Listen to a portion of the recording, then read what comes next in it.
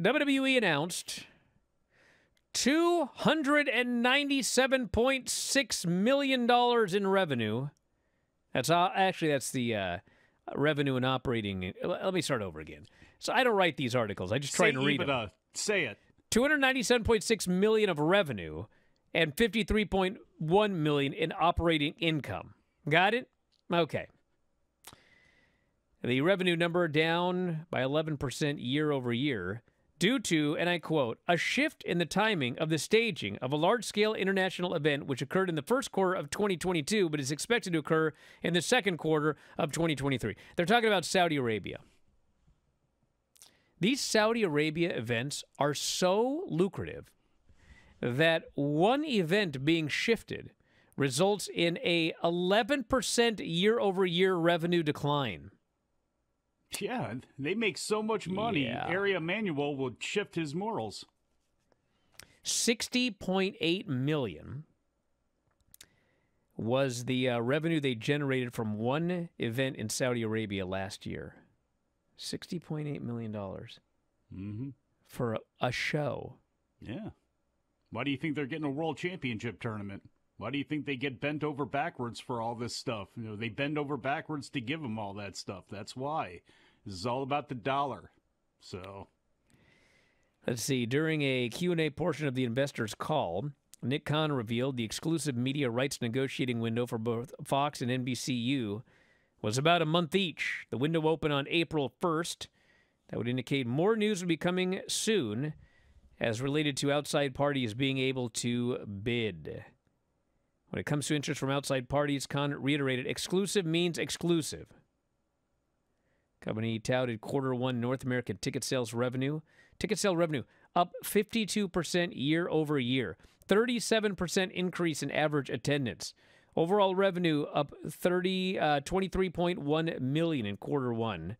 I'm sorry, it's up from 23 to 32. So 50 ticketed events in North America. Last year was 53. So it's not like they did more events. They just sold way more tickets for all of their events that they had this year. So, you know, for people that are trying to claim that, in fact, WWE is not hotter, it actually is significantly hotter year over year than it was a year ago. Let's see. Domestic unique viewership on Peacock increased 31% year over year. Global unique viewership increased 29%. Merchandise sales up 20% year over year, which that's 20%. Last year, they set the all-time record for attendance. This year, they were 20% higher than the previous all-time record. Then we have sponsorship for WrestleMania did very well. 7% increase in viewership for both Raw and SmackDown, significantly outperforming overall cable and broadcast television, which declined 15% and 6% respectively. So television overall is down year over year. WWE is up. They're going to make a lot of money on this next deal. We have consumer product revenue increased to 39.3 from 32.2 last year, which is a giant increase over a previous record. Here's bad news. If you're looking for bad news, Riddick said they expect to save between $50 and $100 million post-merger. You know what that means, don't you? Mm-hmm. That means between UFC and WWE, they're going to be doing between $50 and $100 million in cuts.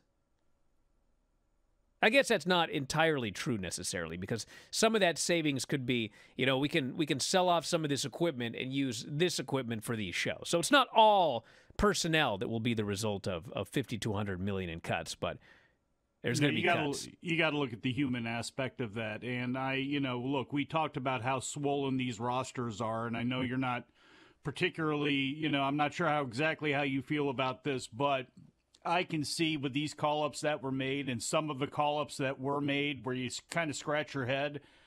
I wonder if in June that we don't get, or July or something like that we don't get one of those post-WrestleMania bloodlettings. And I'm not looking forward to it. I don't want to say it's going to happen, but it certainly feels like it may.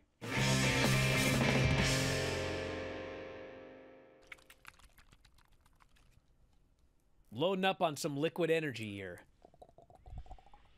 Uncle Howdy. Why does he do this? Why does he do this? That's like the Uncle Howdy thing. Why does he do that? Me to explain Uncle Howdy? Yes. Someone needs to put that to music, some 70s song for the best of the Bryan and Vinny show. Yeah, keep it off this show, please. Why does he do this?